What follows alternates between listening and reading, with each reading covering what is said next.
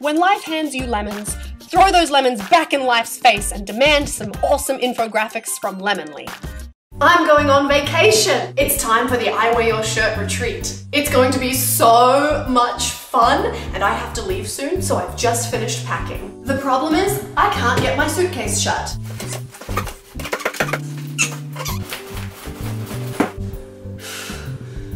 I'm going to have to take something out, but the question is what? I've only packed the essentials. I have 3 days supply worth of clothes, shoes for hiking, my pillow, an umbrella, just a couple of books in case I want to do some light reading on the plane, a really pretty dress. Okay, so we're going hiking, but movie stars like hiking too.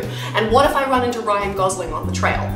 I want to be looking my best. A curling iron, some marinara sauce in case I get hungry. Okay, this I don't actually need to bring, but Sean asked me if he could borrow it, so you know.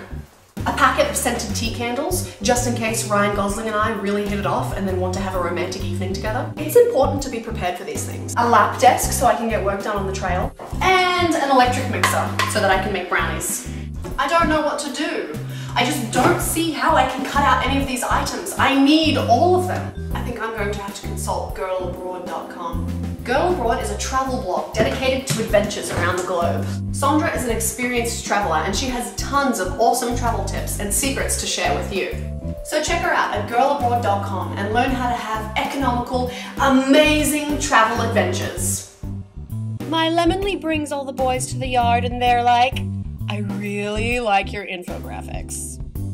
See, the problem here is that I actually can close this suitcase. It's kind of like the Mary Poppins bag. You can just shove so much stuff in it. I'm having a lot of trouble actually getting it so full that I can't close it. Shirtwear problems.